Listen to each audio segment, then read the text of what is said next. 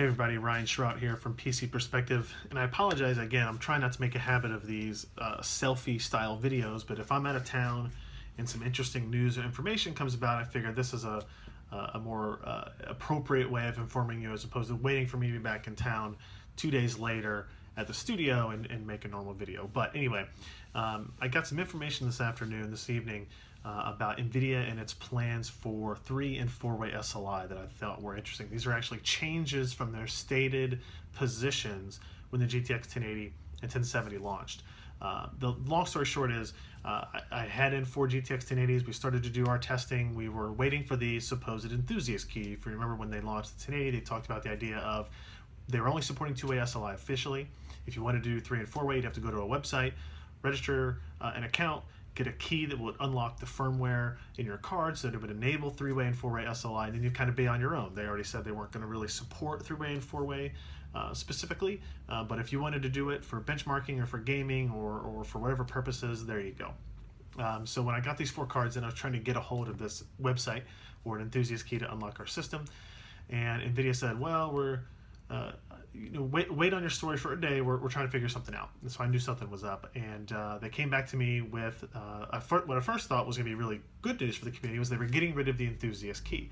They no longer had to worry about going to a website and registering your cards to enable 3-way and 4-way SLI. But what they've also done is taken away their plans to actually enable 3-way and 4-way SLI for anything except very specific benchmarking or overclocking type applications. So think 3D Mark, Unigine Heaven, Catzilla, those things that have leaderboards where NVIDIA didn't want their GeForce brand to be left off of leaderboards because of their decision to not allow 3-way and 4-way cards. But only those applications will be enabled for 3-way and 4-way on GTX 10 series going forward. That includes the 1080 and the 1070. So you'll be able to get that capability without an enthusiast key just by installing a new driver. So future drivers, game-ready drivers, will have support for that built into it. But you will not have the ability to run multiple GPUs, or more than 2 GPUs, I should say, for games. The exception being if you're running a DirectX 12 title. Games like this don't exist yet, by the way, that will access more than 2 GPUs on its own.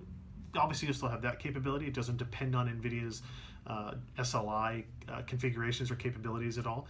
But any game that might have, quote, just worked with 3 or 4 GPUs in the past, and maybe you saw good scaling with that, will not actually work with the GTX 1080 and 1070. So it's quite a significant change in their stance, and it kind of mirrors their statements about what their feelings were on 3-way and 4-way SLI, really back a couple of generations privately and publicly since the GTX 10 series launch started underway. So as of today, that basically means that GTX 1080 and 1070 will not have 3-way, 4-way SLI enabled for games, only for benchmarking.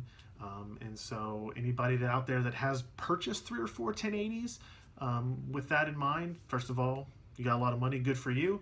Significant investment into PC gaming. However, unless you're in it just for benchmarking, you're probably going to want to return 2 of those and just keep 2 in your system for standard SLI. So I've got a link to the article on PCPro.com that details these changes in the description below.